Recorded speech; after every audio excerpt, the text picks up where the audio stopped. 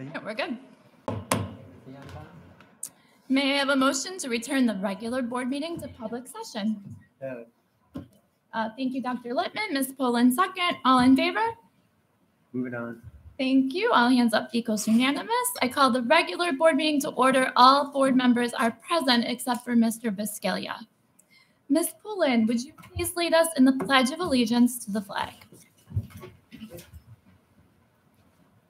I pledge allegiance to the flag of the United States of America and to the republic for which it stands, one nation, under God, indivisible, with liberty and justice for all.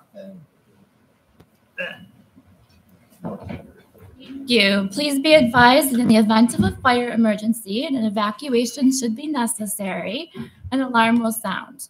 Please note all marked emergency exits and evacuate well away from the building.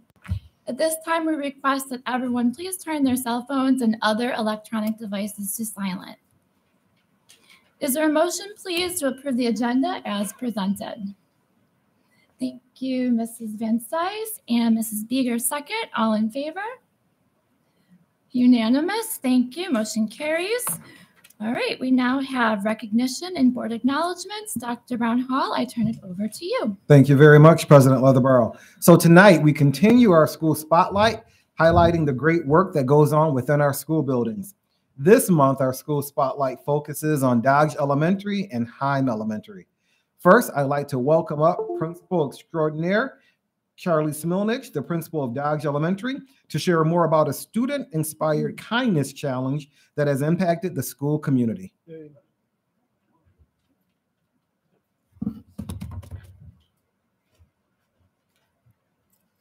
I'll talk first. Originally, when this first started, Morgan started all of this. So instead of me explaining what it is, she's going to explain what her challenge is, what it did in the spotlight for Dodge Elementary. So I'm not going to steal her thunder, and she's going to present on behalf of Dodge today. All right, thank you.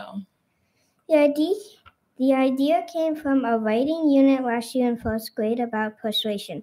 I thought I could come up with easy ways for people to be kind. It turned into a month-long challenge, just showing everyone it doesn't cost anything to be kind. And also that kindness is contagious. This year, my saying was make kindness effortless, and I think Dodgers did just that. My hope is to keep the kindness challenge going for many, many years. Turn on the video, Mr. Nick. Tell him to turn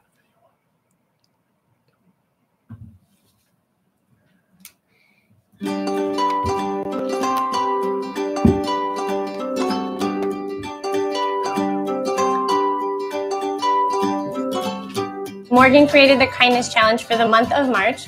There are things that happen here at school, there are things that happen at home, and when they complete the 30 challenges, we ask them to turn that in so we can recognize everybody for all the kindness that they've done in the month of March. I wrote down a lot of things that people could do to be kind, and then it turned into 30 days, and then we asked if we could make the whole entire school do it. Even before she came to talk to me, she thought about how she wanted this to grow and reach all the kids at Dodge. Morgan is focused on kindness all the time, reaching out to friends who need her. But this is really important. This comes from Morgan's heart because she wants to expand kindness and make sure that it's important to everyone, just like it's important to her. One of the challenges in the 30 days of kindness was to make a donation to the SPCA. This one really meant a lot to the kids. They were excited to do something to help animals. We were really overwhelmed with the donations that kids and families have brought in. I think it's really nice because it's helping the dogs and cats. The best part about being kind is that everybody shares things and they're all nice. It makes me feel good to have the kindness challenge because then lots of people are spreading kindness and everyone's being kind to each other. Holding doors for people, giving compliments, being kind to strangers because it could spread kindness to everyone when you do it. We have been overwhelmed by how many kids took on this challenge, and it goes beyond things that kids do in their day-to-day lives, so it wasn't just easy things. They've really challenged themselves to be more kind this month. This is student-led, empowered by a second grader that's really spread throughout our school. What we've learned from Morgan is saying is not just doing. You have to do it, and you have to live it day by day, every single day, to be kind to all. It's beyond my words to say how proud I am of her and our school for participating in doing this. Wow, that's awesome.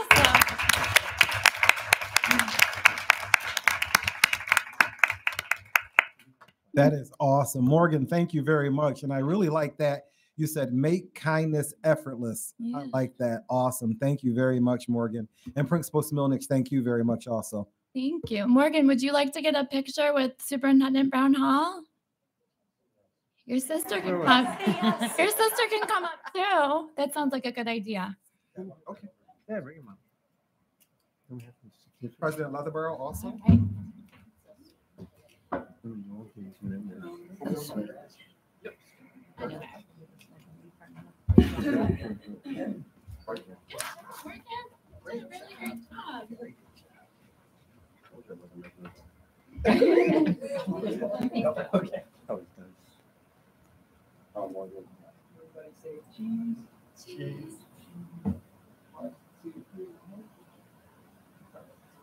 right. Great job.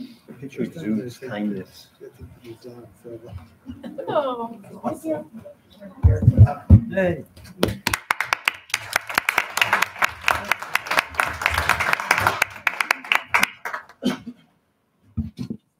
Next, I'd like to bring up another phenomenal principal, Dr. Bonnie Stafford, principal at Heim Elementary, to join us and provide insight into their RISE initiative, R-I-S-E, which is dedicated to recognizing students.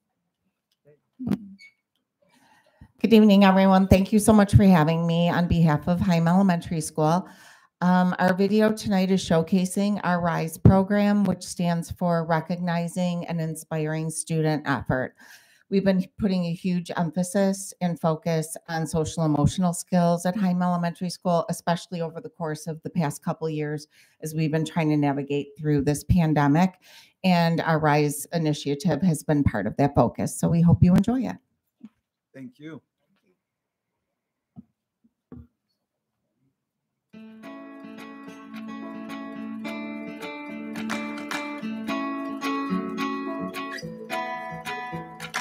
RISE stands for Recognizing Inspiring Student Effort. It's a nice opportunity to reward kids for being kind, for being helpful, for having some perseverance in difficult situations for themselves, whether that be academically, socially, or behaviorally.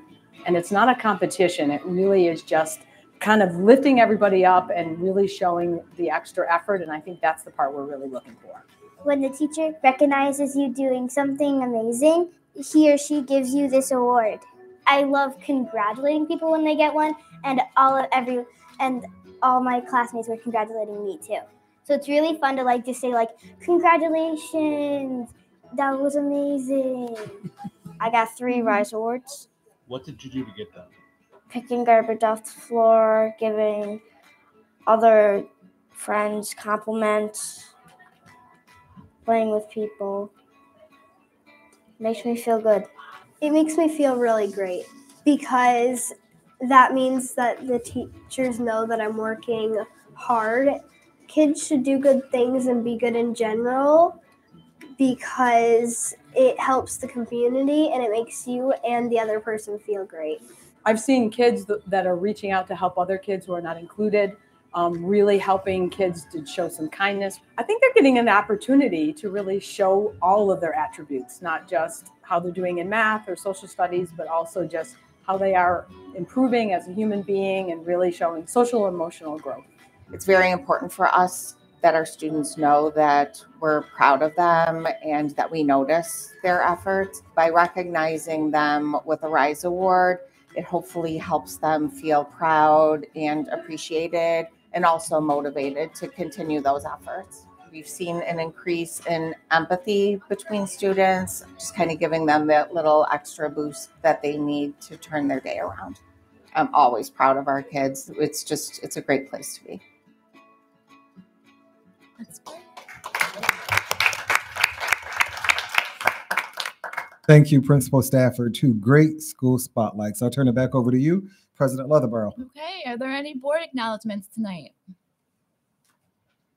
Dr. Littman. Yeah, I just wanted to commend generically all of the students who have been involved in all the musicals and all of the performances, but I did attend last month at North Joseph and the amazing Technicolor Dream. Oh, yes. And it was just so phenomenal. The quality of the performance, as well as the quantity of participation of students who were on stage, who were in the orchestra pit, who were there just to help people and guide people. And it was just a very pleasant experience. So again, I commend all of our students at all of the high schools for their performances.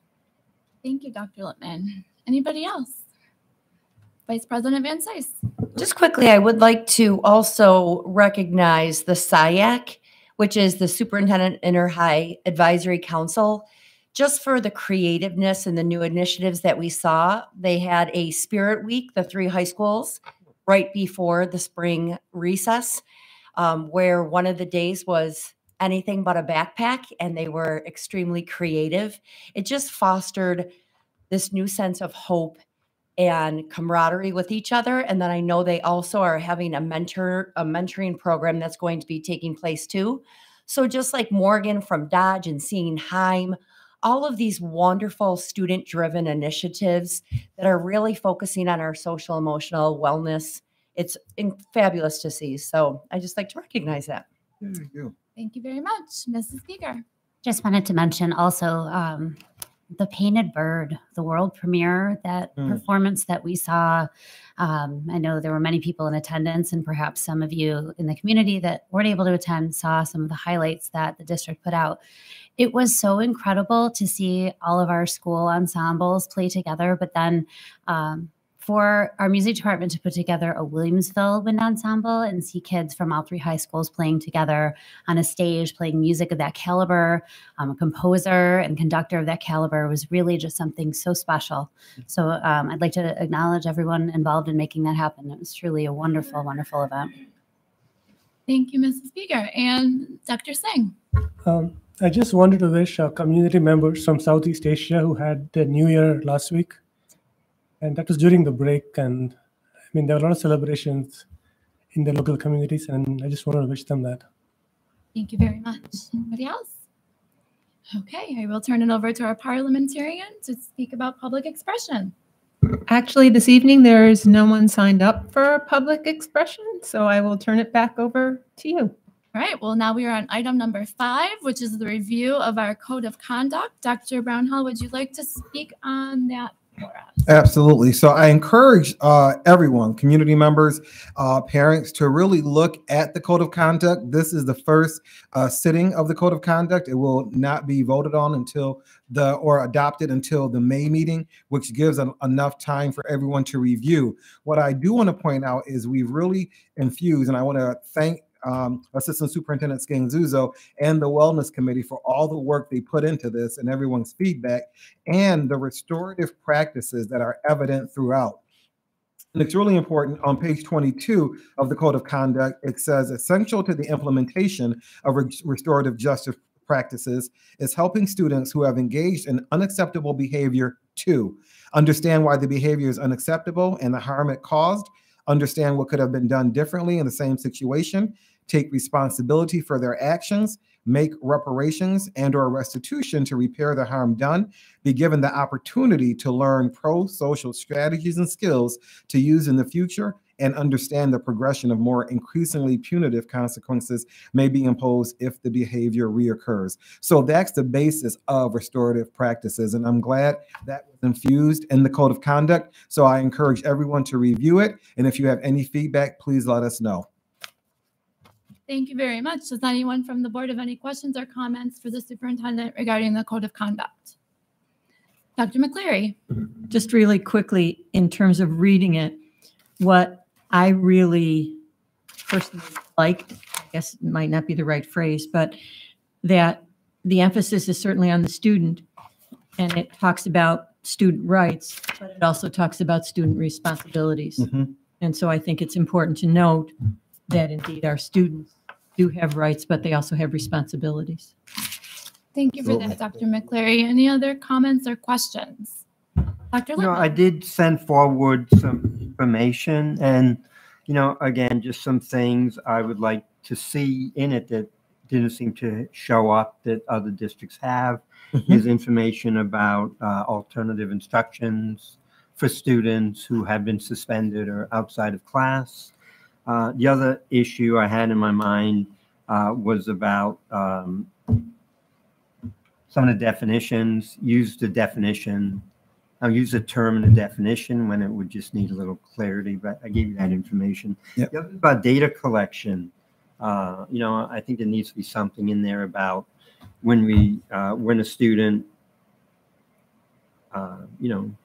has an issue that causes an issue in the code of conduct, that that data is compiled and that we make sure that we see it. I know the state does that, but again, at our level, it's my first year back, so I can speak to that last comment because that's actually something the board requested about 2 years ago. And so now at the end of the year, okay. I believe it's the end of the year, or is it the fall? The discipline. Yeah. Yes, Yes. we get a cumulative discipline report. And so we're able to see a breakdown by building of all the Yes. different infractions, if you will, That's great. the code of conduct, because we have to, and I agree with you to that point, we asked for that because we wanted to have some data to show, is this code of conduct working for our students in our buildings? That's perfect. That's Thank what we you. have. And Thank to you. your point, to Dr. McCleary, the code of conduct is in effect for students. It's also in effect for all staff, all employees, all parents, and all visitors. And that's in buildings and on district property or school-sponsored events. Okay. Any final questions from the board? Mrs. Beeger? Yeah, my comment is just in appreciation for the restorative practices that have been added to this. I think it is timely. We've asked questions about that before to see the work that's gone into it. Not only is the idea of restorative practices defined in the document, but it's really well structured. You can see the tier 1, 2, and 3 so that, it starts proactively for everyone with community circles, but that for students that are have these infractions, that we see that there's learning that comes from it, and not just a suspension, but a piece where they learn from that. So hopefully that doesn't continue. I think it's an excellent addition, and I really appreciated what I saw in the document. So thank you for the work that went into this, to the whole committee. This isn't just a district document, but from what I read, there's parents, there's students, there's employees that, it looks like a really nice piece of work from a lot of stakeholders. So thank you for the time that went into this. It looks great. Yeah. All right, so now we're on 5B. So at this time, the board welcomes anyone in attendance tonight who wishes to speak about the code of conduct to the podium at this time. And if you do come to the podium to speak on the code of conduct, please state your name for the record.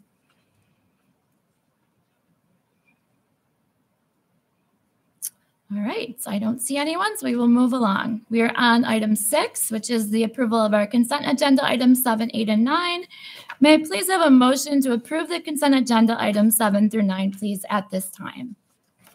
Thank you, Dr. McCleary and Ms. Kazmarek-Bogner. Thank you as our second. Any questions or comments for the superintendent? Seeing none, all in favor? Opposed or abstentions? Motion carried unanimously. The Board of Education extends best wishes and gratitude to the following retirees for their service to the district. Jane Lorenz, Transit Middle School, 32 years of service.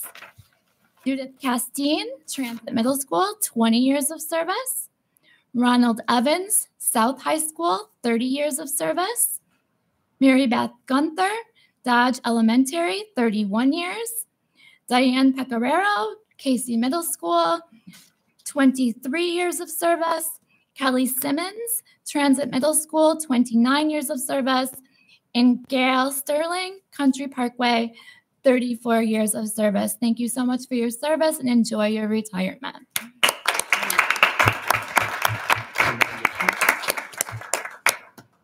Item 10, A and B, is there a motion to approve the minutes from the March 8th board meeting and agenda item 10A, and from the March 22nd budget work session in item 10B? Thank you, Dr. Littman. May I have a second, please? Ms. Poulin, thank you. Are there any corrections to the minutes? Mrs. Beeger? Yeah, I'm just wondering if we can separate the items. Oh, sure. 10A and B. Take 10A separately. So any questions or comments on 10A? All right, all approval for 10A? Opposed? Abstentions? Okay, motion carries 7-1-0. Or 701, sorry about that. Thank you. And on 10B, all in favor?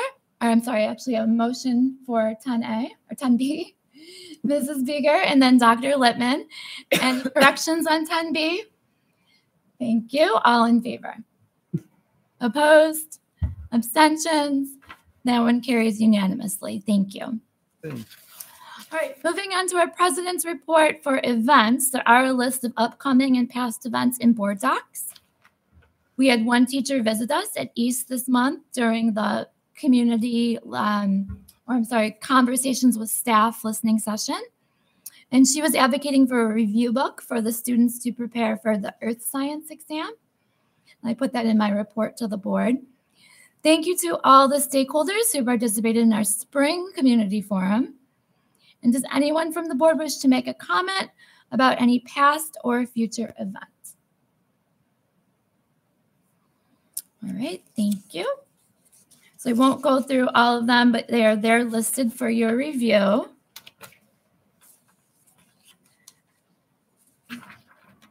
Right, policy reading, item B. So I'm bringing back policy 3281 for consideration. This was just previously reviewed during the 3000 level series. It lists the Boy Scouts of America, and I would like the Girl Scouts to receive equal recognition and consideration in the title and wording. So if you take a look in board docs, District Clerk Lynn Carey has already stated how she would just correct that. It's basically a simple correction to the title and then just making sure Girl Scouts is included in the language. So at this time, may I have a motion to edit the title and wording of policy 3281 to include the Girl Scouts of America? Thank you, Vice President Van Cise and Ms. Poulin. Any questions or comments on that? Seeing none, all in favor? All hands up equals motion carried unanimously. Thank you.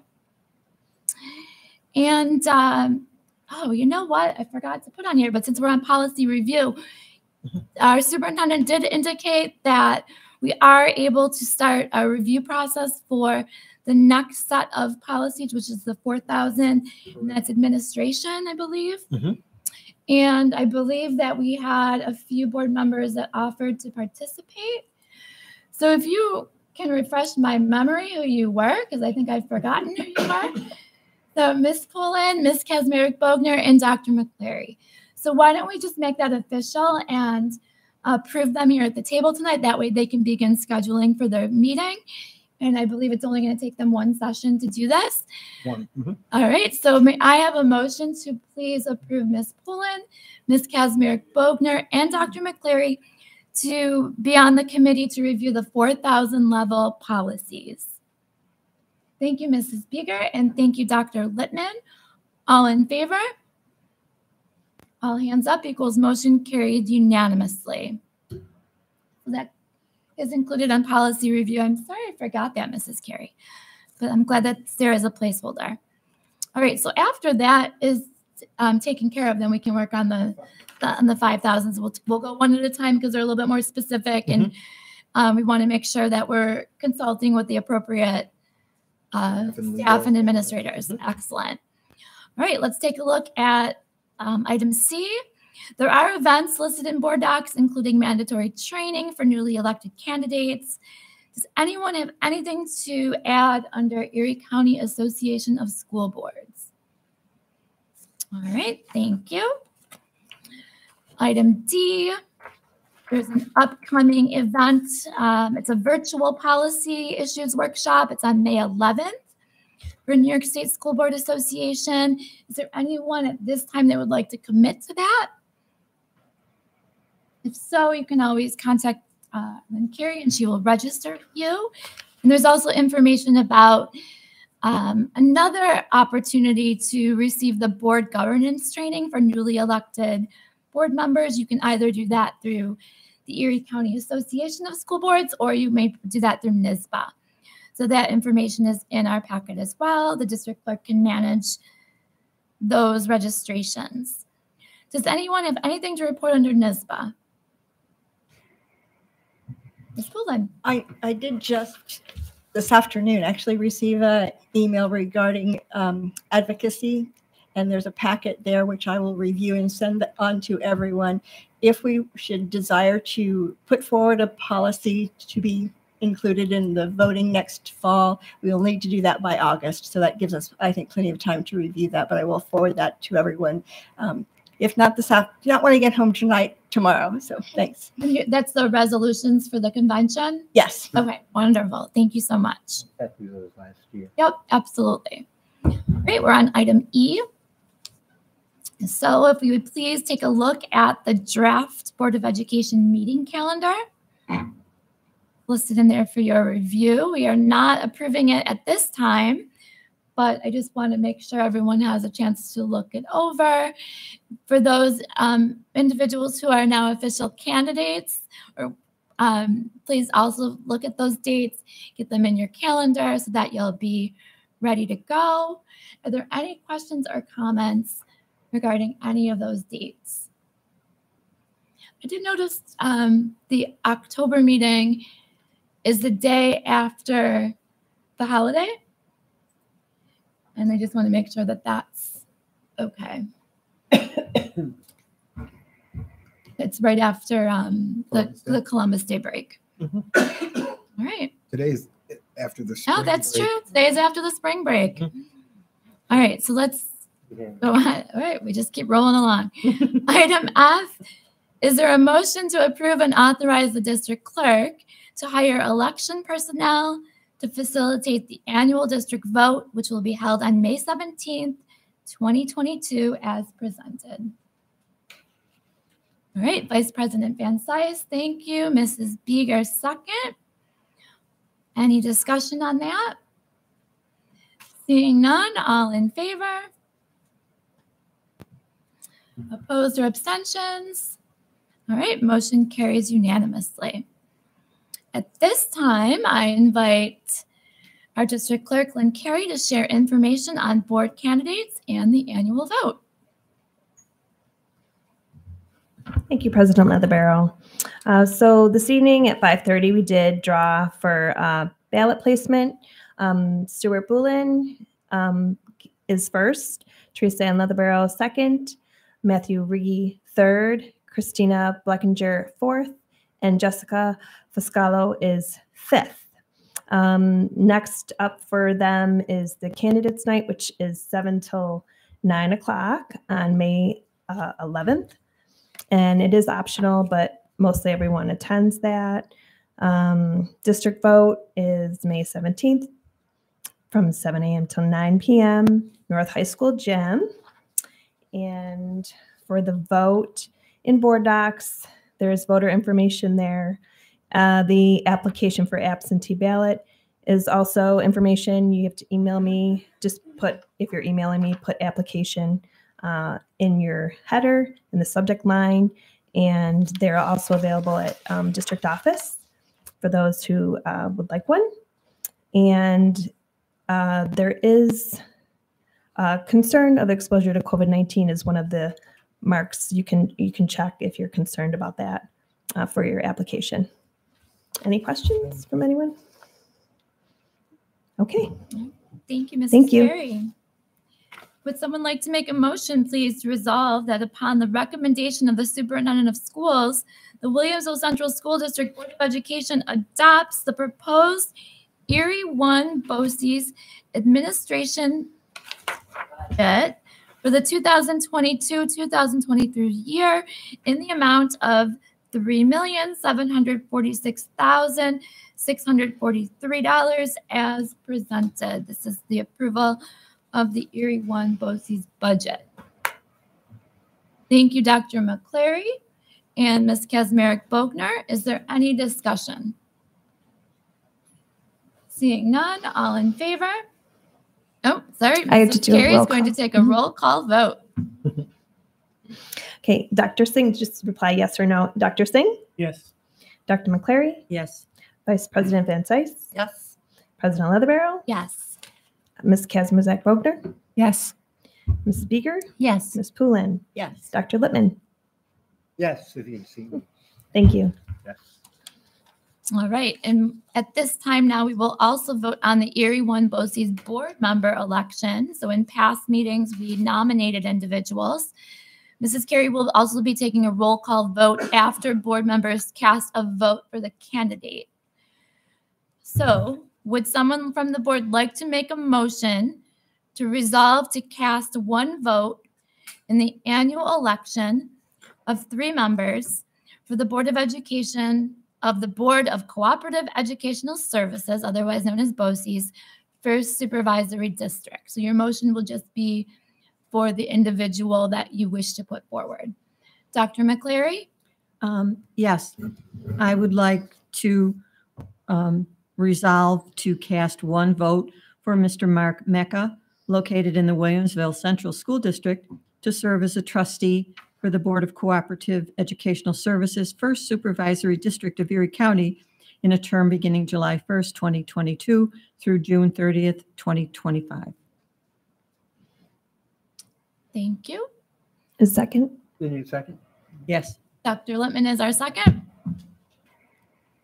All right. And Mrs. Carey, would you like to do your roll call vote? I will do that. And again, respond yes or no, please. Dr. Singh? Yes. Dr. McCleary? Yes. President Van Sice? Yes. Vice President Van Sice, sorry. President Leatherbarrow? Yes. Mrs. Kazmazak-Bogner? Yes. Mrs. Beeger? Yes. Ms. Poulin? Yes. And Dr. Lippman? Yes. Thank you. All right. Is there anyone else from the board that wishes to put forward a nominee? Mrs. Beeger? Yes, please. I would like to resolve to cast one vote for Mr. Eric Borenstein, located in the Williamsville Central School District, to serve as trustee for the Board of Cooperative Educational Services, First Supervisory District of Erie County, in a term beginning July 1st, 2022 through June 30th, 2025. Thank you. Is there a second?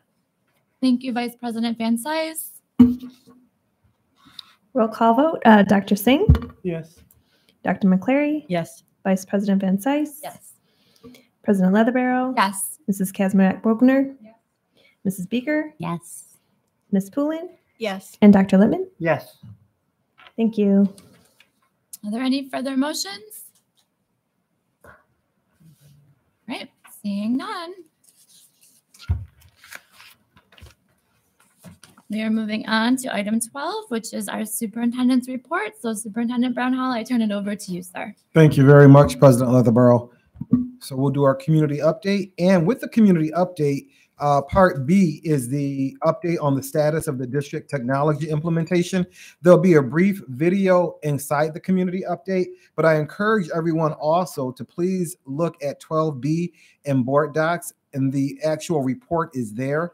It does highlight the 22-25 instructional technology plan, highlights from there. It also talks about other major technology initiatives in the district, and it provides a comprehensive summary, also detailing the number of Chromebooks we have and the number of Chromebooks we will reach to, the number, what that will be, and what it will look like in elementary, middle, and high schools.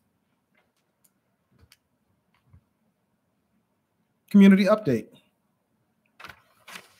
So I know anyone that has been at the meetings or looked at the YouTube meetings know about the proposed budget. Our Assistant Superintendent of Finance, Tom Matursky, has done a great job reviewing this with us, but we do have a balanced budget for the 22-23 school year of $212,528,086. So it ensures that all instructional programs are maintained, and the proposed tax levy of 2.55% is below the New York State tax cap. Elementary school building air conditioning capital project. Mr. Matursky has also spoke extensively about this. This has been reviewed also, but we want to make sure that it's fresh in everyone's mind. It's a $64.1 million capital project to provide air conditioning in our elementary schools. Information regarding the elementary school building air conditioning project, including an FAQ document and informational video, is available on the district's website. So this is funded through debt borrowing, capital reserves, and budget appropriations. And it's really important that you know there's no tax increase with this $64.1 million capital project. Are we going to play a portion of that informational video, Nick? Thank you.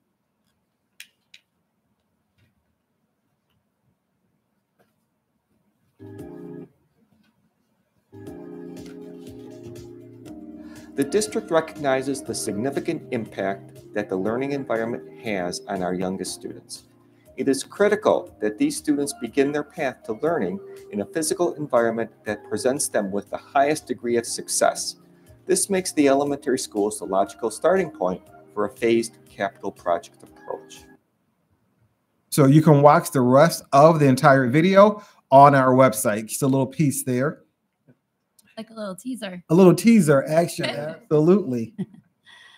Board of Education elections. I know that our district clerk, Lynn Carey, just spoke about this, but it is in the community update. So if anyone wants to reference it, you can either go back to the video, and our district clerk, Lynn Carey, was very eloquent at the podium, or you can just look it up in the community update here. Strategic planning. Buildings at this time are forming their school-based committees. We also created a short informational video to help guide the school-based committees on what will be expected of them when they form their committees. Parents submitted letters of intent to join the district-wide DEI committee. The first DEI committee meeting will take place in May. All the parents that are on the DEI committee district-wide were notified on Friday, April 8th, before we left for spring break. And we will also be sharing information for parents to join the district-wide communications committee. That information will be shared in the weekly update this Friday. But for the schools, we actually created a short informational video to help guide them through their school-based committee. And so Nick's going to play a portion of that, the trailer for that right now. The strategic plan is a guiding document we are using to move our school community forward in the areas of communication, wellness, community and sustainability, teaching, learning and leadership, and diversity, equity, and inclusion.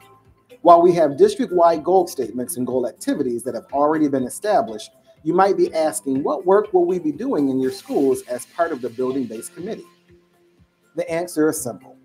Work with your colleagues and committee members to develop and implement action steps to move the strategic plan and goals forward in your schools and departments in collaboration with the district while working under the direction of your building administration. Your work will help align and strengthen our buildings, district, and school community.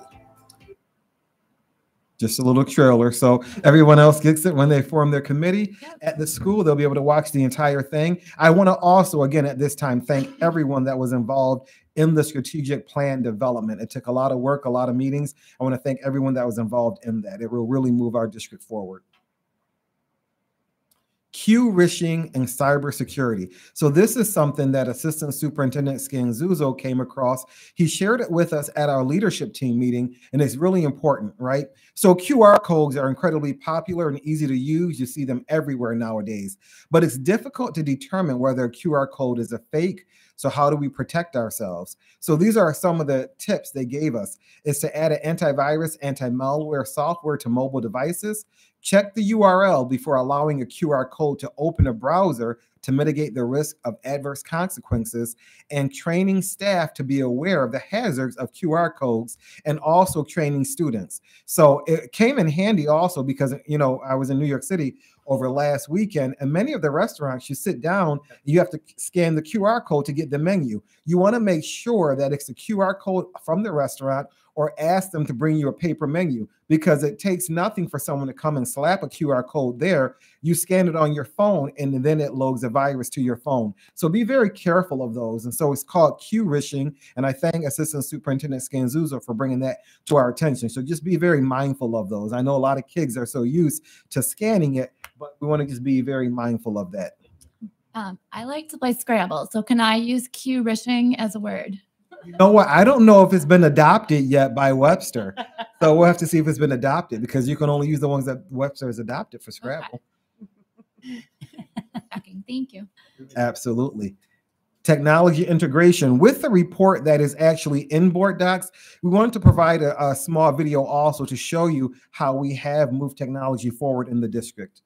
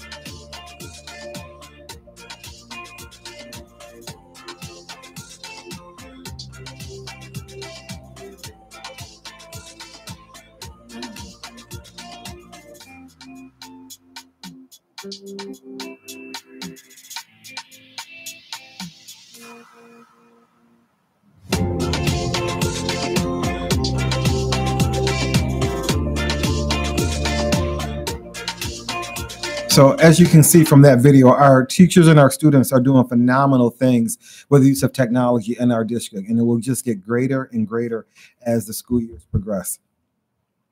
Really impressive. Regents exams. So the New York State Education Department plans to administer the Regents exams in June and August. So specific communications regarding the schedules and the exams will be forthcoming for middle and high school students. Middle schools will also receive additional communication from school buildings regarding the half days in June during exams. So please be sure to communicate with your schools also regarding transportation for Regents exams, because transportation is available. Exams are June 1st, June 15th through the 17th. Monday, June 20th is the Juneteenth holiday, so no exams that day, no school. Then exams continue June 21st through the 23rd. PTA, PTSA involvement. So as I continue to attend the PTA and PTSA meetings district-wide, I see what a staple the PTAs and PTSAs are in our buildings and what support they provide our schools. So I encourage parents to please remain involved. And I know we see a decrease in parent involvement as our students get older. I ask that you please keep that level of support and involvement throughout your child's educational career. PTAs and PTSAs allow for the flow of information to keep families informed. Their additional supports enhancing the educational experience. They provide an opportunity to present feedback to buildings. They are sponsoring so many school events I can't even name, and they provide a great vehicle for volunteer opportunities in our school. So please continue to support the PTAs and PTSAs in our schools and look to get involved. Superintendent Inter-High Advisory Council. I want to thank Vice President Van Sice. I like to buy a vowel. Vice President Van Sice about her acknowledgement of the Superintendent Inter-High Advisory Council. So the Willpower Spirit Week was a great success. That was the week right before our spring break.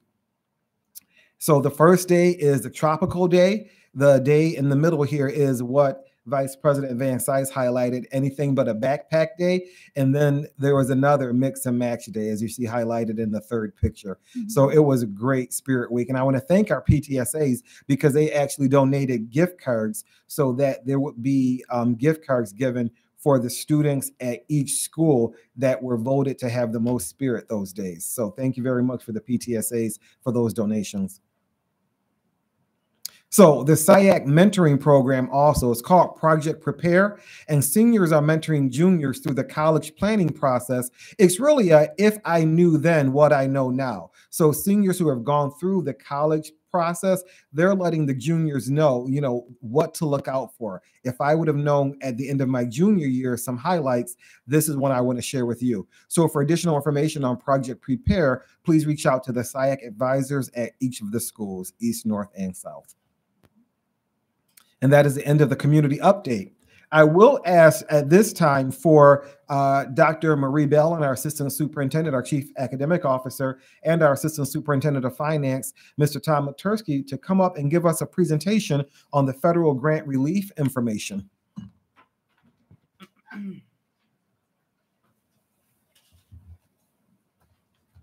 Do you need the clicker? Oh, perfect.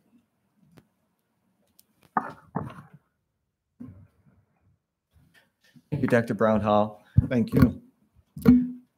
We have a brief presentation, and I'm going to begin, and then Dr. Balin will take up a portion of it. So I'm going to begin with the information here regarding our grants and just a summary. In addition to the numbers here, you can see these are the dollar amounts that we were actually provided, approved, and awarded for the ESSER II grant. Just some acronyms. We hear these acronyms all the time. ESSER II actually is Elementary and Secondary School Emergency Relief. GEAR II, which we are hearing, is Governor's Emergency Education Relief. And if you really are unable to sleep at night and you hear CRRSA, that is Coronavirus Response and Relief Supplemental Appropriations. So with that, the last thing I want to say is these grants, as we knew from the beginning, they're multi-year grants. So that's how our budgets have been allocated to do this in a portion across a number of years. And these two grants end on 9/30/2023. Our grant initiatives, you're going to hear us talk a little bit about these in this presentation. The one thing I want to point out is that they must all align to what the state told us they had to achieve. We did not need to achieve all of the items. We were able to select the items in the list that were pertinent to our district. So here's an example of some of the items that we have chosen to use these grant funds for ESSER II and GEAR II. Maintaining the continuity of our educational program. You can see the list of salary and benefits being a major one here. STEAM supplies is another one you saw in that video. Technology on that side, Chromebooks. We were able to purchase a number of Chromebooks. Handheld translators, digital platforms, those are another few items. And then certainly some other initiatives, professional development. Dr. Balin will be talking a lot more about that. And supplies that support our instructional program, as well as some for the grant, which is for going back a bit for the health and safety, cleaning solutions and items like that. I'm going to turn this one over to Dr. Balin. Thank you. Good evening, everyone. So we wanted to talk a little bit about some of the items that we were fortunate enough to secure with the funding. First and foremost, and we had mentioned this way back when we were planning for summer school, that was actually one of the first items that we attended to with the grant money is supporting summer school salaries. We also, at that time, planned for some of our summer school resources. These included the Teachers College Units of Study materials, and we just listed some of those materials on the slide. Just as a reminder for our audience, these are standards-based, research-based materials, and some of the items that are focused on with these materials include our comprehensive literacy skills, which are reading and writing, our phonics, using the workshop model, focusing on phonemic awareness, decoding, vocabulary, generating knowledge, and comprehension.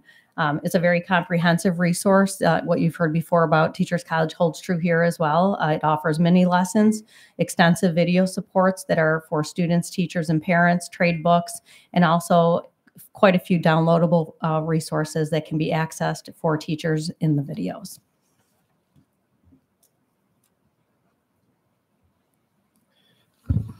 And again, going back to the next major grant we received, it's the American Recovery Plan, or ARP. And this was an interesting grant because it actually, the allocations changed from when we first were informed of them to what were final allocations that were in November of 2021. The other important thing to know is this is actually 4 separate grants.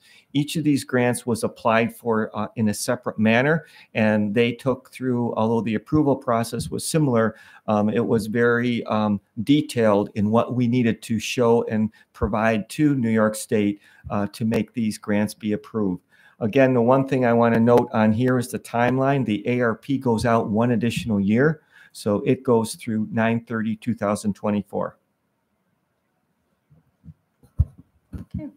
And once again, one of the things we wanted to ensure is that our grant, any materials, resources, or plans for the grants, of course, had to adhere to the parameters and acceptable expenditures. What this required was a detailed review process by the New York State Education Department. So the grant application, questions, answers, responses, those were done so over quite a period of time with the reviewer. So it was a very extensive process, a very detailed process. So much of what you're going to see in the slides are really the content of what was shared back and forth with the State Education Department. The grant activities listed on this slide are the ones that were matched to the allowable and acceptable areas within the grant. So once again, with ARP, we were again fortunate enough to include some of our summer materials there, which you saw some of our examples on the earlier slide. These are the resources and grant items that were purchased with the ARP funding. And once again, our summer program was supported. In addition, we also had funding for additional summer school salaries, and we also included technology in this case, which were our Chromebooks and software that were able to be utilized not just during the summer, but during the regular school year. So anytime you may have perused our hallways, what you may have seen were a lot of carts and a lot of digital resources. Those up in large fashion came from the grant money, so we were very fortunate to secure those. And we also tied in back to the technology report that we had in one of our prior items. A lot of the usage there ties into making sure that our plan implementation is tied together with the COVID money. So they do go hand in hand. So we wanted to include also, just for your knowledge and our public as well, we've mentioned the Learning Lab multiple times during the course of this year. This was one of the newer structures that we were able to implement as a result of the COVID funding. And in this case, just as a reminder to all, this is a student support structure that we've addressed, and it was based on student need and circumstances really related to the grant purpose. So the bolded items you see on the screen, particularly with the differentiated instruction, those are directly taken from the grant language. That is an item that is mentioned in the grant with regard to learning. So we want to make sure again that that direct alignment was there. We also included informationally how students are identified and how they access the support for the program. So this includes identification certainly at the building level by our teachers, by our counselors, and by our administrators. Our Learning Lab teacher also works hand in hand with other staff members in the building. And in addition, students and parents also do provide information to the building regarding their needs, but the building does a great job working with parents to ensure that the best resources to meet the needs are paired with the needs. So it may be the Learning Lab, but it also may be one of the extensive other resource supports that we have in our district. So one of the new items I just want to take a moment to mention to you is I've been working hand in hand with Dr. Brown Hall, and thank you to Mr. Filipowski. We have uploaded a document to our website. So this is publicly available under parents and students. There's actually a chart that shows really in large fashion many of the supports we offer that are universally available to all of our students, as well as ones that are for targeted support for student needs. Those often are accompanied with links. You can click right on the name. It'll actually take you to either a board presentation or an area of our website. In addition, we included descriptions of some of the items. So there's a bit of a glossary in the back that tells you a little bit about what each structure is. We'll keep it dynamic as we need to add to it or edit it. That's what we'll do with the document, but it is also available for the public to see. So we want to make sure that everybody has a chance to check that out because it's really a nice, nice tool. So just going back to the Learning Lab for a moment, wanted to also share with everyone what the focus of the Learning Lab is, what the students do, and it's very comprehensive. So one of the things we want to keep in mind is certainly there is an academic focus to the Learning Lab, but one of the things we talked about in the planning for the lab is we wanted to attend to the whole child. Certainly academics is always a focus of ours. It's always a great area of emphasis, but we wanted to make sure that several things were also embedded by design into the model. These include the things that you see currently on the screen here, but specifically, it's really ensuring that first and foremost, of course, that students are supported with any challenging concepts, skills, or any, in some cases, catching up on missing assignments that they have. We all know that once we fall behind, it's very difficult at times to get our footing back in place. So we want to make sure we had that just-in-time support for students to ensure that you get right back up and you keep moving forward. In addition to that, things like time management, perseverance, taking initiative, student self-advocacy, confidence, and all within a risk-free environment. Having peer models, looking at models there when you're looking at your peers, individualized student success, reducing, of course, those missing or late assignments, increasing work ethic and classroom performance, and introducing organizational methods. This is a huge, huge piece of, again, making sure you're establishing a structure for yourself.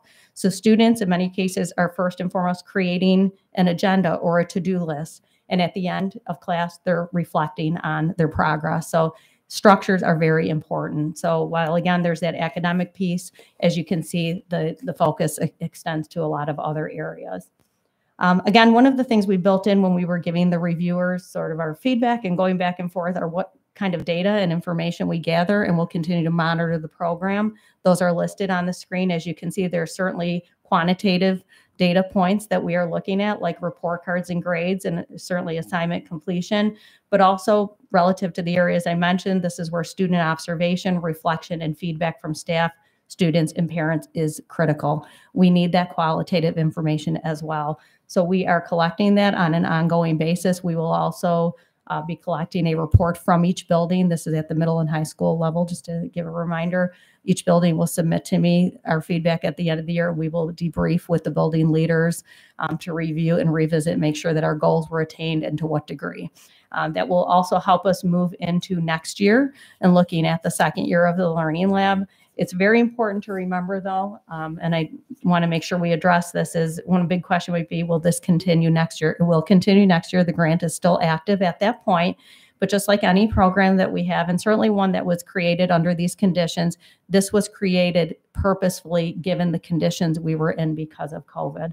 So I do want to remind, too, one of the things that the Learning Lab really did a good job with is attending to students who were either quarantined or coming back from multiple day illnesses. So we had a lot of that, as we all know, given the past couple of years. So this last year has had a lot of that as well. So that piece is tremendously helpful and has been a good piece for us. So at this time, just so everyone is aware, we have received a lot of positive feedback on the Learning Lab. This is coming from all sources at this point, very positive. The reflection from schools also indicates that today, and these are current numbers, we have over 550 students scheduled, and we also have drop-ins that aren't counted in that. So you can see the magnitude of the reach is vast. And it's making a difference for kids. And that's really the biggest accomplishment any one of us could ask for. So as I mentioned, we'll have our plan review and our revisiting. But we were clear with our intent when we planned the program and with what we were doing, why we were doing it, and what we were going to look at on an ongoing basis. So I'm very proud of all the work that's been done, and I thank everybody who's been involved. At this time, we're going to take a quick pause. Mr. Filipowski was tremendously helpful in putting together a little video on the Learning Lab that will be part of what we share tonight, but will also be available to our public moving forward. So, Nick, if you wouldn't mind.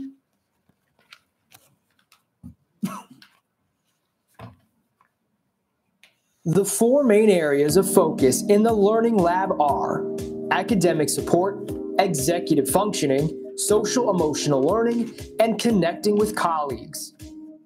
In Learning Labs, students are provided with differentiated individual and small group lessons, supports, and assistance. Students are primarily recommended by their teacher or counselor based on identified need. The Learning Lab teacher works collaboratively with colleagues and other staff members to meet student needs. Let's take a look at academic support. Academic support in the Learning Lab is literally just the day-to-day. Do you have your homework finished? Let's make sure that you're up to date. Let's look ahead. What tests do you have to study for? So it's really just teaching the kids those basic skills of keeping up with their day-to-day work. For the students, it's amazing how when someone is so far underwater, either they've been absent or they don't have structures in place, when they suddenly feel that they're above water and they're successful and they can look ahead, it's an amazing feeling for the kids. It's really empowering for them. And I even had a student recently say, well, since your room is right here, when I walk by from high school, will you still help me when I'm in high school? So they know that they need the extra help and they're happy to have it. And I'm teaching them the skills that they need to be successful later on. Next up, executive functioning. I think when you look at a learning lab, you want to address immediate needs for students, providing those academic supports. But when it comes to setting long-term goals for student success, you need to teach them transferable skills. And that's what one of the points is in incorporating executive functioning in the learning lab, is these are skills that'll serve students in the moment, but they will serve students in a variety of settings throughout their academic careers if they can master those skills now. It's a two-pronged approach. One is addressing student needs in the moment, but setting students up for future success. They're not always going to have a learning lab down the road to catch them when they're struggling. So trying to teach them to fish, to build those skills that they can rely on independently down the road is one of the outcomes that we're looking for. Now let's take a look at social emotional learning.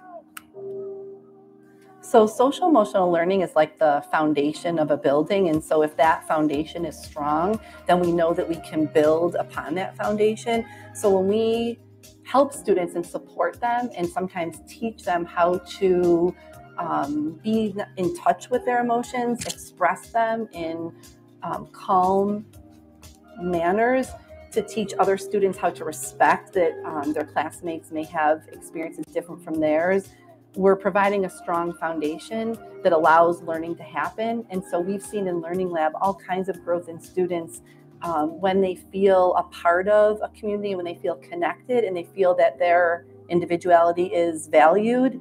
That allows them to focus on higher order thinking and to progress in their learning. So we've seen higher test scores and more homework being done and socialization. And when that occurs, then we have all kinds of growth in terms of learning. And finally, the importance of connecting with colleagues. The biggest form of professional development is being able to have teachers work together and talk together.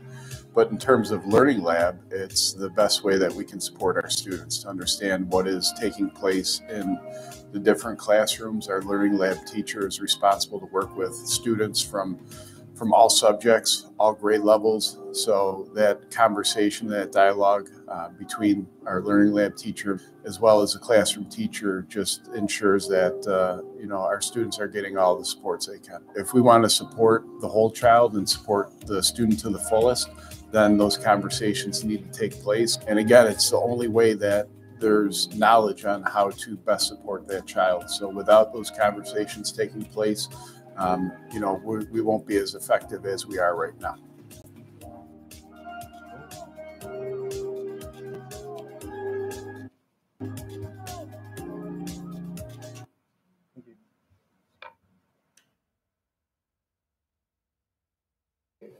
So just to continue, one of the things we wanted to highlight is the district-wide services. And many of you know that in this current year budget, we allocated about $3,036,000 in our general fund budget that's supporting our actual, in this case, we're listing them, our salary and staff. And that's part of that continuity of services. So you can see here in this grant, we're providing the financial support for teachers, teachers, special education summer school, teachers in the learning lab, psychologists district-wide, guidance counselors, nurse services in summer school, aides in summer school. So again, these may not be full FTEs, but they're paid for in the grant, and that's how we're using that $3 million.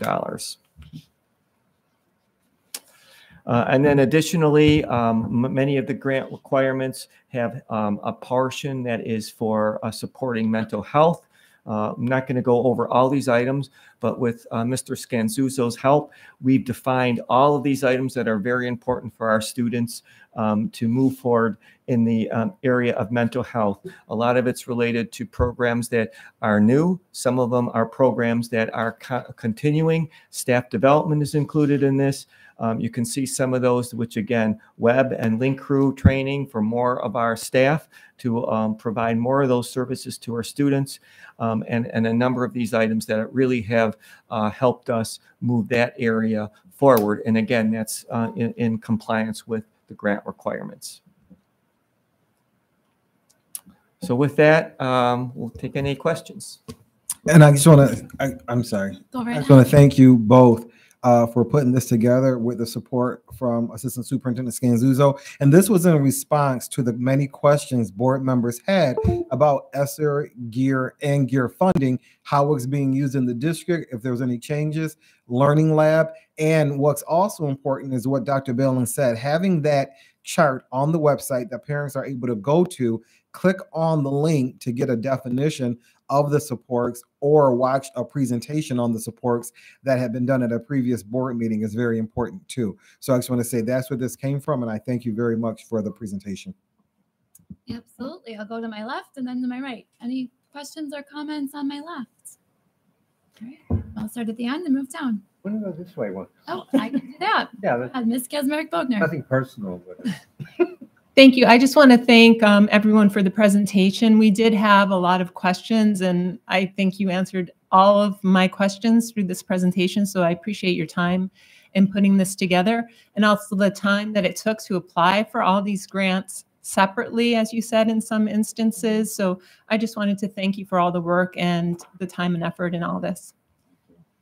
Go ahead, Ms. Peter. I am so grateful for that piece in particular about learning labs. I've heard a lot of questions or from parents that were looking for help for their kids and didn't even know it existed. So I appreciate the outline, both in the presentation and the video.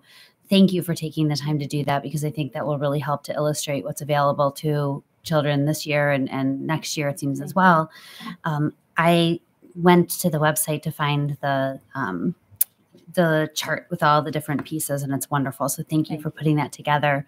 My only suggestion would be just to ensure that that video is easily accessible, because it looks like the Learning Lab takes to this presentation, which I know about because I just watched it and I saw where the link is. But it's such great work. I would hate for that to be lost. And so maybe maybe it's there and I just didn't find it yet. But sometimes I think one click versus 2 or 3, you'll get more views, and it's really just a nice.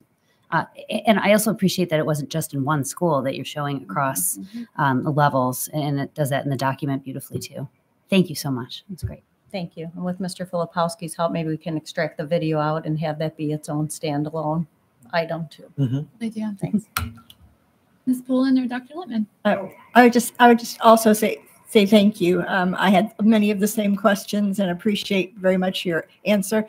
And the focus is this was targeted for a special need. So I think that's important for all of us to keep in mind. So thank you for bringing that up. Thank you.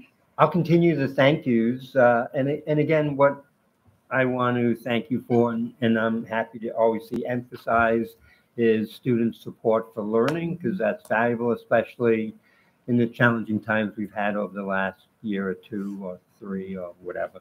And the second part of that is the increased support and focus on mental health, because we know that that's an important part of learning, and having training for our faculty and staff and increased opportunities for our students to have supportive mental health is always of great value.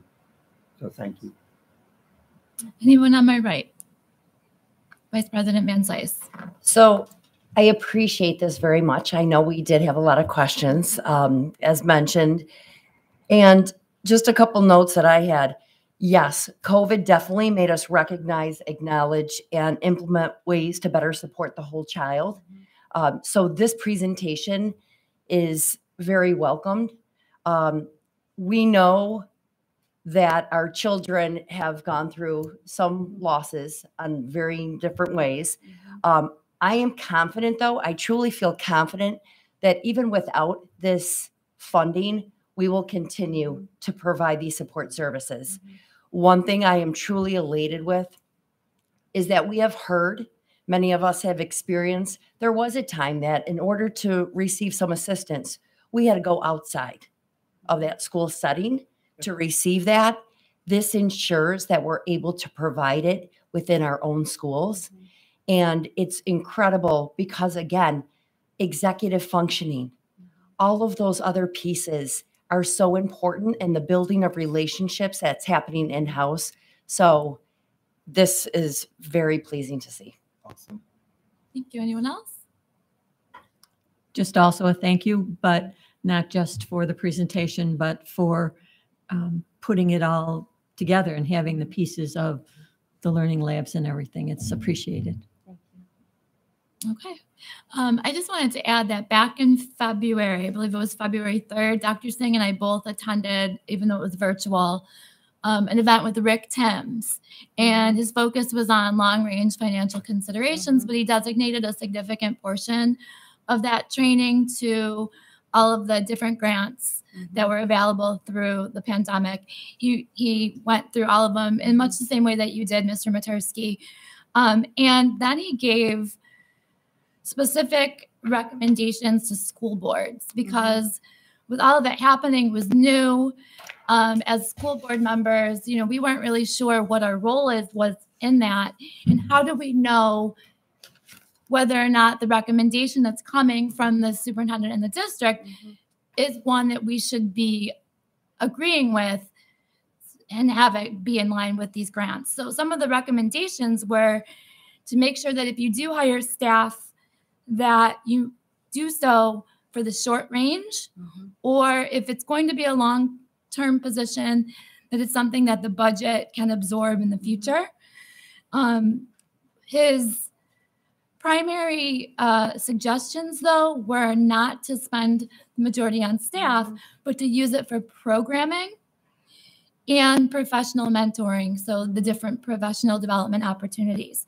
And those two items, the different programs and the different PD opportunities are real. I mean, you laid them all out there.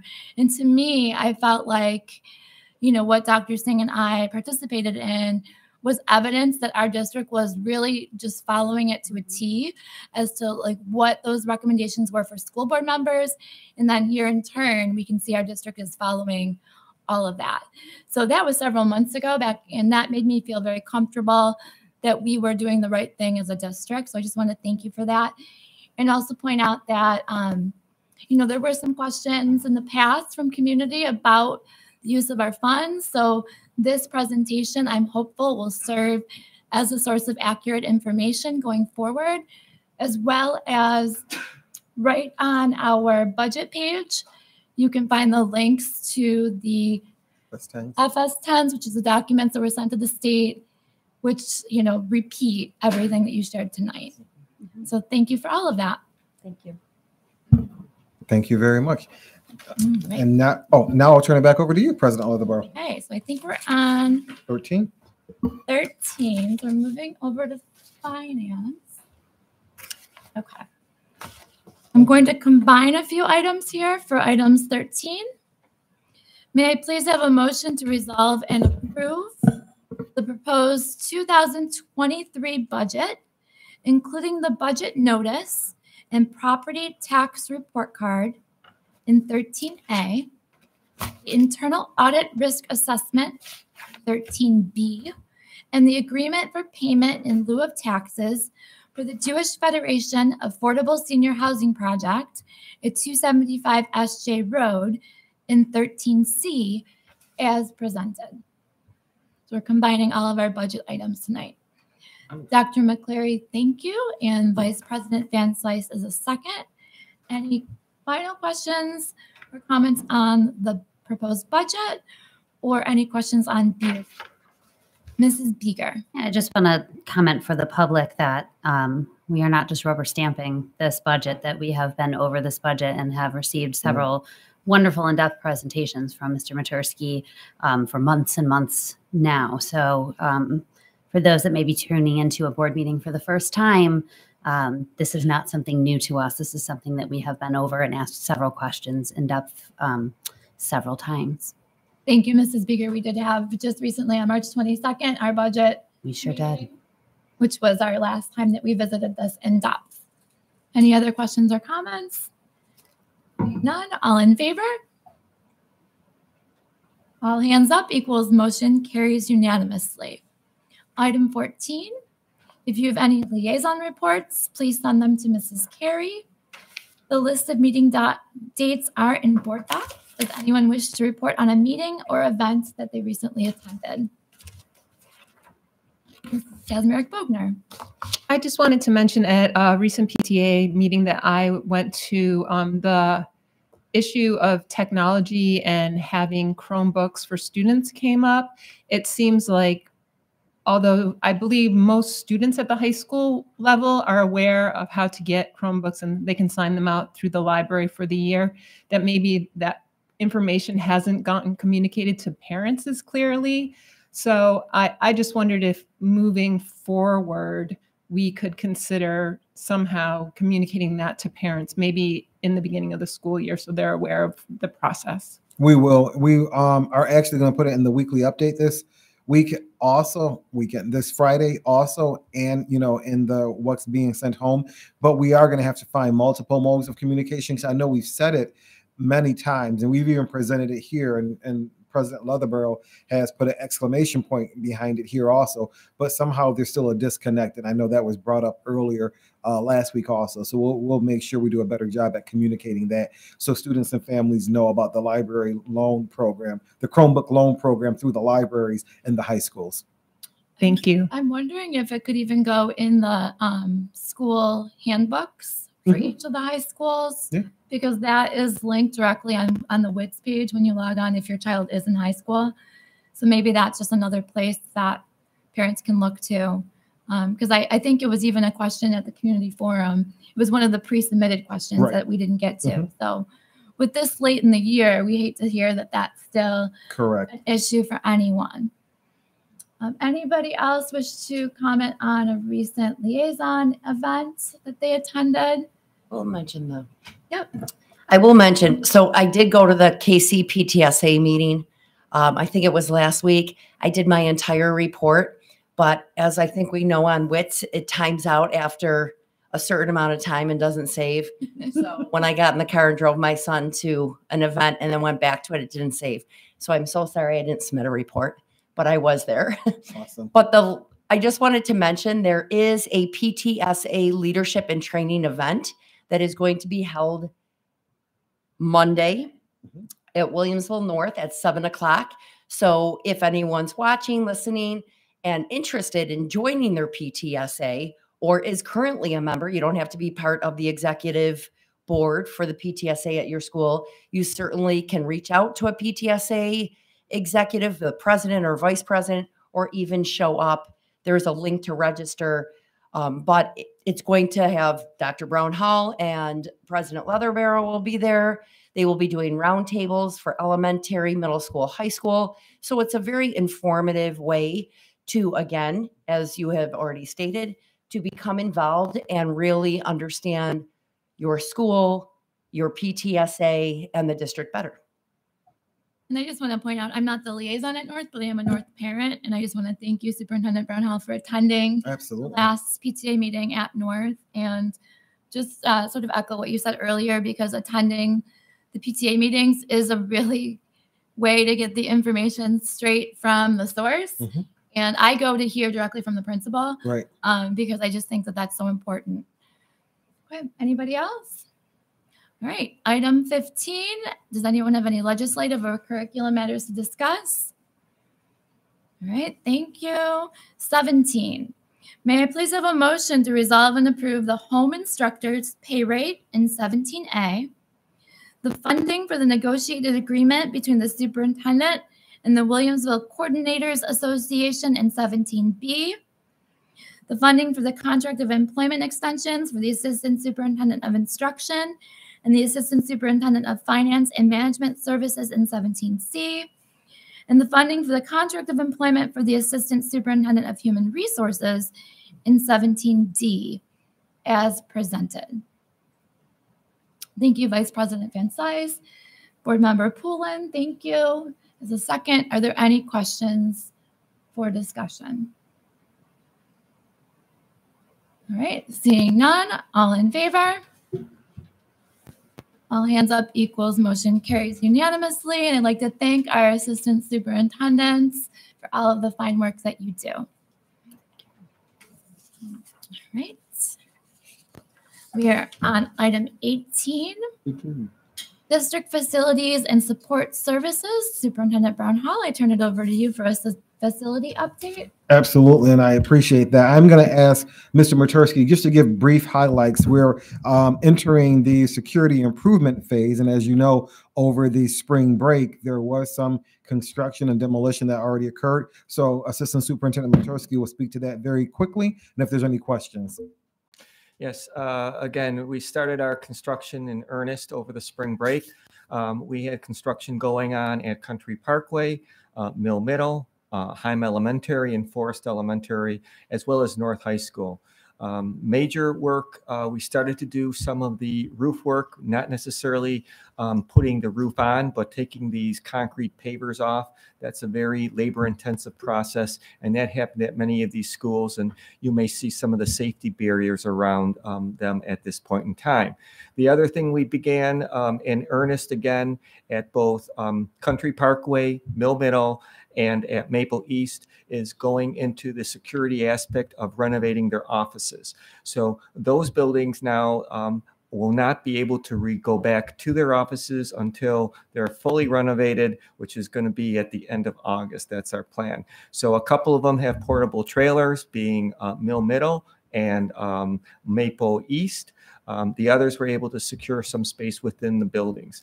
All in all, we had a very successful process over the last week, and everything is really back on track. Some of that work will be continuing at the sites for those schools that have the security aspects going on between now and the end of the year, most likely on second shift. So again, a really good start. We're in a good place right now, and we're hoping to meet our schedules, which would allow those spaces to all be done by the time we return to school in September. Thank you very much. And I did notice there is information on the school security project on the business page, because I did see some questions that popped up on our Facebook about, why are we tearing down the front entrance of the buildings? It's not random. So it was approved by the voters in June of 2020, and there's all the detailed information is available on our district website. Thank you very much, Mr. Matursky. All right, does anyone have anything to discuss for correspondence, since nothing was submitted for committee of the whole? I actually did submit something for committee of the whole. That's okay. I just wanted to mention a concern that I had brought up a few months ago when we were looking at student projections. I know it's difficult to look at projections, especially given what's happened with the pandemic the last couple of years.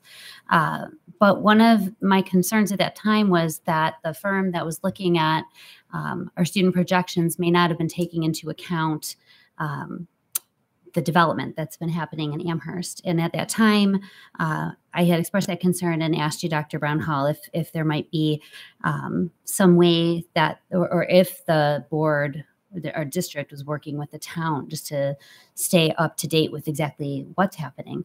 Since that time, I've seen a lot more trees go down, sadly. And where my real concern is the schools and the reports that we've seen, the Himes and North High School, that really have high population of students. And even without the development figures, we're projected to go higher. So my question to you is, where are we as far as looking at what that means? Do we know, is there a relationship between the district and the town? And how are we being proactive so that we know what this means as far as if we can expect an increase in student population more so than what we were shared at the beginning of our school year? Absolutely. And so we are working with the town to get more updated information to see if these developments are student housing, senior housing, or if they're residential, you know, and they're going to appeal to families that are going to have students, you know, potentially. And I know information was shared by Board Member Kazmarek Bogner also about one of the developments, and it does look like these are residential homes, 3, 4, 5 bedroom, you know, and those homes do attract families with children. But what we're also doing, we're looking to see if we can get better enrollment projections, if not from the current group, from another group, so that we can better anticipate what our enrollment in our schools will look like, and making sure that they take into account what the developments are and what type of housing, so that we have, you know, future projections that are more accurate and give us a better picture. I know there was also a suggestion that maybe we try to do some of that stuff in-house, and I wouldn't want to ask our staff, because none of us really have that specialty, right? Because it is a special science to be able to project enrollments and what that looks like. So it's better that we do go with an outside company that has expertise in that, and then can take the information from the Amherst Town Board and really figure that into what our enrollment projections will look like. Perfect. I'm so glad to hear about that enhancement, looking for a company that can help us to see the whole big picture and network with the town. So that's great. Thank you very much. Absolutely. Thank you, Mrs. Beeger. Does anyone have any correspondence they wish to share? All right, I just want to mention there were a few, I think there were 2 letters that came in during the spring recess. So I was away last week, and I will be answering them by Friday. All right. I guess we are ready to go back to executive session. So at this time, may I have a motion to adjourn into executive session to discuss current litigation and employment matters related to particular persons? Thank you, Board Member Poulin. May I have a second? Vice President Van Cise. Thank you. All in favor? Thank you. All hands up equals motion carries unanimously.